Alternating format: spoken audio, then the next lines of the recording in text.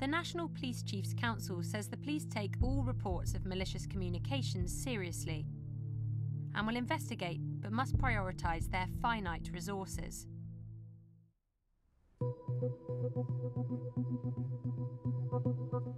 The main social media companies all say they don't promote hate on their platforms and take action to stop it. They each have algorithms that offer us content based on things we've posted, liked, or watched in the past. Internet researcher Chloe Colliver is helping us run an experiment to test the algorithms. What we're not able to see as researchers, journalists, or the public is the way that platforms themselves recommend information to different people. So really, some of the only ways to do this are like creating a profile and seeing the kind of rabbit hole that it might be led down by the platform itself. So meet Barry. He's not real, and neither is this profile picture. We've set up accounts in his name on Facebook, Instagram, Twitter, TikTok, and YouTube. We switched on all the privacy settings to protect other users, and Barry didn't send any abuse.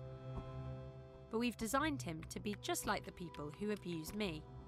He's mainly interested in anti-vax content and conspiracy theories, and also follows some accounts hostile to women. So engaging with that conspiracy content, but also engaging with a little bit of the misogynistic content? Yeah, definitely. I think it's important to capture the misogynistic side of these accounts that you've said have sent you that kind of abuse. Right from the start, Barry engaged with content recommended to him by the social media platforms. After 2 weeks, TikTok hadn't promoted any anti-women content, and not much was suggested by Twitter either. But YouTube had offered some videos hostile to women.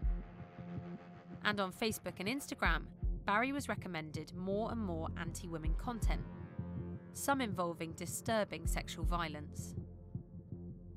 What I think is really shocking is the extremity of some of this content that's being revealed within just a couple of weeks of quite minimal activity that you've conducted using this account. Far from stopping Barry engaging with anti-women content, Facebook and Instagram appear to have promoted it. There was very little activity that was chosen by you to actually directly search for something.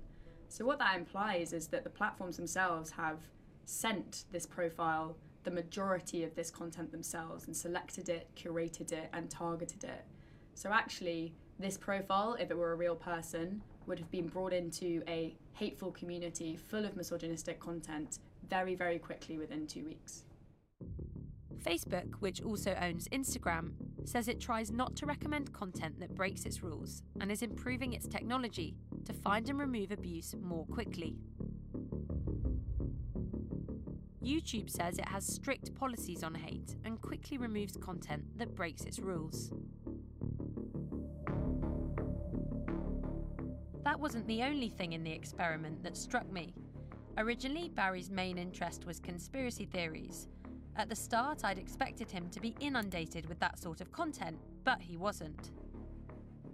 That could be because Facebook had been pressured to take action on other issues like COVID misinformation, anti-vaccine misinformation, by the press, by policymakers and the public, whereas they haven't really been pressured in the same way to take action on harassment against women or violent content targeting women online.